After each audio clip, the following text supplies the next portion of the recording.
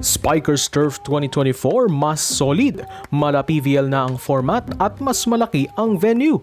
Cignal-Criss new rivalry, napapansin na ang men's volleyball. Pero bago yan, Vheadz, huwag mo subscribe, click notification bell para update kayo dito sa ating channel. Mas solid na 2024 Spikers Turf ang ating masasaksihan sa pagbabalik aksyon nito ngayong Marso. Bakit solid? Dahil solid at tila long-term ang commitment ng mga team sa liga which mas magbibigay ng pag-asang mas makilala ang men's volleyball sa bansa. Yan ang kinumpirma ng participating team sa isinagawang press conference ng kaisa-isang men's volleyball club league sa bansa.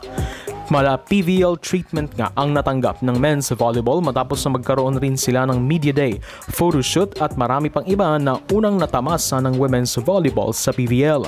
Bukod dyan, inanunsyo rin ni Spikers Turf Tournament Director Mozy Ravena na mas malalaking venues na ang pagdarausan ng liga ngayon. Matatanda ang marami na ang nagrereklamo sa makalumang Paco Arena venue ng turf sa mga nakaraang season. And now, finally, nabigyan na ng tsansa na makalaro ang mga players sa mas malaking venue. Di pa rin naman mawawala ang Paco pero mas madaragdagan na ng laro sa big venues tulad ng Rizal Memorial Coliseum, Inares Sports Center at sa Santa Rosa Sports Complex which can attract volleyball fans mula sa iba't ibang lugar na manood ng live.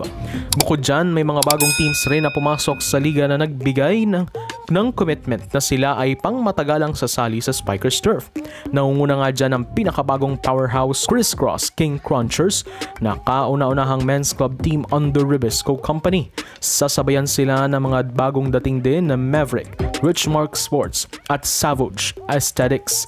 Sila ang nakatakdang bumangga sa mga comebacking teams ng The Navigators Iloilo, VNS Nasty, ang mga military teams ng Navy at Air Force at ang team to beat na defending champions, Cignal-HD Spikers.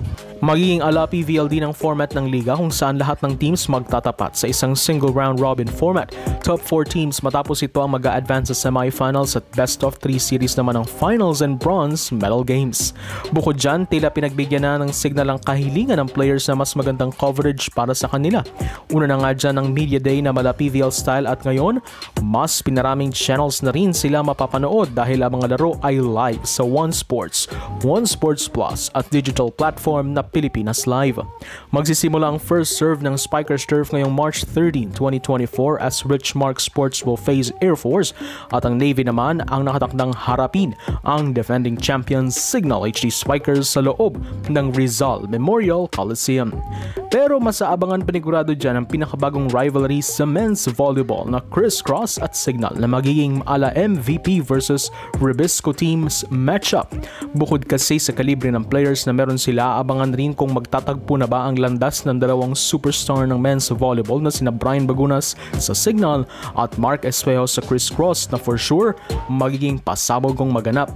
Bukod dyan, mas marami ring former Cignal players ang napunta sa Criss kaya malaki ang gustong patunayan ng new breed of Cignal boys sa mga players na umalis sa kanilang koponan. Bukod pa yan sa men's coaching debut sa Pinas ni Coach Ty Bundit, gusto ng King Crunchers na maging ala creamline sila kung saan powerhouse at makikilala bilang isang champion team in the making.